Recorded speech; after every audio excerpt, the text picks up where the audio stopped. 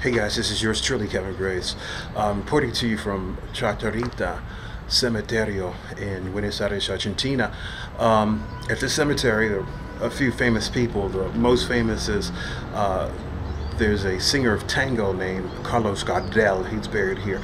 And also there was the husband of Evita Peron, Tomas Peron, was buried here, and I just found out that his body was moved to some other location about 3 years ago. But this was a tomb that I had visited about 10 years ago, and you still see his name, of course, is up there, Tomas Peron. But yeah, this is where he was buried, but he is no longer here. About 3 years ago, he was moved to another location.